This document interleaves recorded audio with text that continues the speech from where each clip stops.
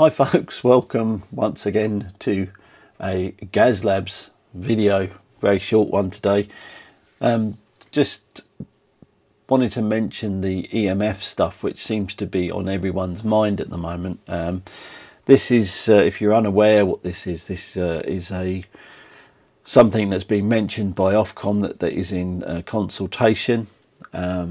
And they're thinking of making some changes to the conditions on our license, whereby we have to measure the field strength around our antenna and actually make sure that it doesn't exceed 2 watts per meter squared at the point of our boundary where the public can cross. That also could be your neighbour's boundary, so where your neighbours are. So if you've got a 4 metre wide house, then 2 metres either side, that needs to fall within that that safe level. Now this has actually put the fear of God into some people, thinking it's the world is going to come to an end because they're going to have to do some sophisticated measurement. Well, the answer to that, I think, is going to be, I don't think it will be that sort of serious. Number one point to remember, I think, is 90% of us will take our ham radio license, whatever level, and we will never deal with Ofcom or anybody else in our entire lives. I think that is number one to sort of think about. So I'm not suggesting for a moment that you should all go and break the law with it, but all I'm saying is that 90% of us have no dealings with Ofcom or anybody else for the entire duration of us holding our licenses. Possibly once every 5 years when you log on to Ofcom and sign up for another 5 years. So that leaves probably 5% of us that may have to deal with Ofcom for whatever. Chances are that Ofcom have knocked on your door because you're interfering with someone's alarm or someone's key fob on their car, which seems to be quite popular. If you do either of which, you're on the back foot because they take a dim view of it, and or it would appear that people take a dim view of that, and you're the one that has to make the changes, even though you may be licensed. But that's a whole other story. So I've heard of situations like that, but I think, as a whole, I don't think this is going to be a huge thing. I just think this will be just another box to tick. Where I think that you might need to make some changes is if you keep a logbook, and you should, I suppose, keep a logbook when you transmit that sort of stuff. I'm not suggesting down to who you make contacts with or anything like that, but you could put on there that you were transmitting at this particular power between these particular hours on these particular bands. That probably would be good enough, and you could then just put on it that you've made those sort of sums. And as yet we do not know, and anyone that says they do, I think is probably not telling the truth. That there's no way at this precise moment of knowing exactly what we've got to do, because it just hasn't been sort of said, and I don't think even Ofcom know what they're going to do about it at the moment. They have put up on their website a calculator as an Excel spreadsheet. I think that is a bit lame, but nonetheless, they've done it. They put it there for us. But yeah, as yet we don't know. That will give you the calculation. You do need to know your ERP, and that is fairly easy to calculate. I've actually done a little Excel spreadsheet which I will share with everyone. What you can do with that is you put your transmit power. It takes into account the coax loss and the antenna gain, and it gives you your ERP, which you can then enter into the Ofcom calculator, and then that will give you the rest of it. That was I think that would be very useful for those that maybe maths is not their first go-to sort of skill. I think that's where it's going to be. I think it's going to be a calculation more than anything else.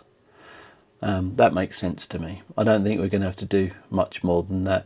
It might be prudent to wander around with a field strength meter at some point, that you can then add some some figures into it just to bolster your measurements, say once a year. But to be honest, I don't think you need to do that. Right, sum that up. No one knows where this is going to go. It's all in consultation. I think there's a lot of guesswork going on. I think there's a lot of people sort of jumping on the bandwagon and actually sort of bigging it up. And I don't think that it's there yet. I just don't think there's anything that we can worry about at the moment, because there is nothing cast in stone. This is all consultation stuff. You can approach the RSGB, and if you're in the know and you're willing to put sort of something to paper, they've got an email on there which you could possibly speak to. It might all be a bit late now, because it's heading towards the end of the year, and I think it will come in probably early next year or the end of this year. So we'll see, but that's it. Don't worry about it. It's not going to be a biggie. It's just going to be a little chore that we'll all do probably once a year, or when you set your station up, or whenever you make a change. What I would like to see, I think, is a little bit of cast in stone information from someone. But as I say, at the moment, I don't think it's going to be possible. But anyway, there you go. End of that.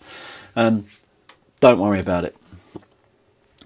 I've had a few issues with my setup here, and I'm struggling with the ground loops, USB ground loops, and I've seen this somewhere before. At the moment it's showing itself up with my microphone and the audio interface of my ATEM, which is why I've got this stupid Rode on. I mean, you look like a complete dickhead with this plastered on you with like Rode and like glowing lights coming out of your thing. But at the moment it's a necessary evil. I've got a PR here, you can see that. It's a PR40 Heil, and I like using that because it's just got a nice tone to it, and I don't have to worry about any of this faff. But it normally runs through my Behringer UMC 204H, and I can't, for some unknown reason, it's now creating some kind of ground loop going on, and it's causing my ATEM to generate loads of hash, and it's awful. So anyway, I've had a little look around, and it would appear that you can get these things here, which are isolators, USB isolators, and it stops the ground loop effect. And it normally only happens on powered devices from USB. But the ATEM isn't powered. The UMC 204 is powered, but I don't know how to fix it. So I've got an external power supply USB powered hub, and I've tried it on that. That did help, but it didn't cure it completely. So at the moment I've got the Rode on there, which is going into the ATEM, and that is all gone. All the noise is gone.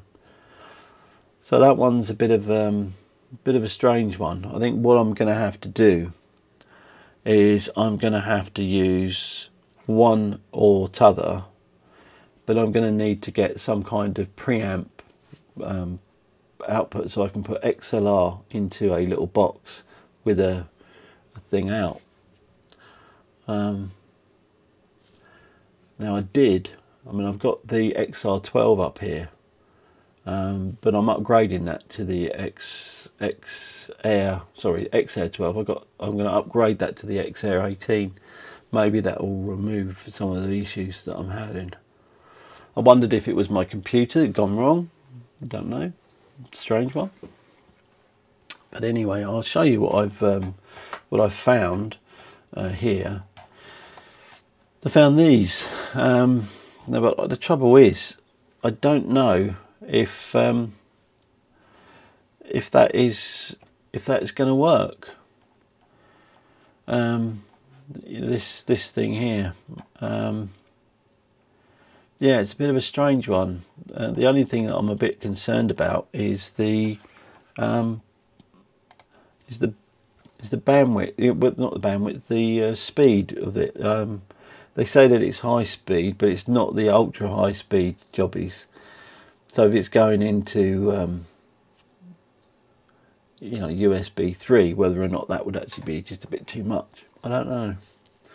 If any of you guys know out there how I can break the ground loop cycle, then I'm all ears. I'd love to hear it, because that is a bit of a strange one, a bit of a pain in the neck. What did I talk? Did I talk about this thing last week? I gave up on a kit, but I didn't give up on the parts. I'm going to throw some of them away. I'm hoping that I can repurpose some of them. Now this is an old CB power supply. Sorry, not power supply. This is an old CB tuner or antenna matcher by Zetagi, and it's got some beautiful capacitors in there. Now that really is pretty handy, because what I can do is I can put those in a QRP tuner and then maybe use the SWR bridge from that other kit, and maybe even then use the inductor, so I can flick the inductor around, and that suddenly becomes a rescue, a lifeline for that kit. Now I've already checked it. I put 2-to-1 SWR a load on there, and I've given it a little go, and it does tune. It doesn't tune brilliantly, but it does tune. So I think that might be an answer to that. The other thing that I've got on the go is the kit that I've bought. One thing I'm finding with this is there are no instructions available at all on the web, which has kind of made me a bit depressed. But I'm finding that a lot. Some of these cheap kits, they're readily available. In fact, they're easier to get than the instructions. So I don't understand why that is. Not that the instructions are fully needed with this, because there are a few photos online which are probably more useful than the instructions in Chinese. But what I am sort of finding is that there's a transformer in there, for instance, and I need to make sure that I get that around the right way and stuff, and they've already pre-wound it, so you've got no idea where it is. So there's no leg been marked on it, there's nothing been marked on it, so which is kind of pin 1, or you know, the what polarity it all is. Okay, so I'm going to stick a fork in this one. The clocks have changed. It's sent my body clock into a spiral already. I've had a sleep this afternoon. I'm tired again now, so I think yeah, I think I need to go to sleep, because I've got to be up at effectively 5 o'clock in the morning, which is not gonna be easy for me. I do like my sleep. I'm a strange one. I'll stay up all night and have a lay-in in the morning. But anyway, there you go. Thank you for watching. I hope this one's not been too boring. I promise I will make it a little more exciting. I'm going to keep changing the spec just a little bit. It won't always be a bit. I've got some other bits and pieces coming which I'm looking forward to, and I might take them out on some of my little walks. I live in not far away from Hampton Court, so there's actually some pretty cool places dotted around. So I might take you on a couple of those journeys, if you're up for it, that is. And I've noticed that a lot of YouTubers at the moment getting very boring, and it's always the same stuff, and they seem to struggle for things to do.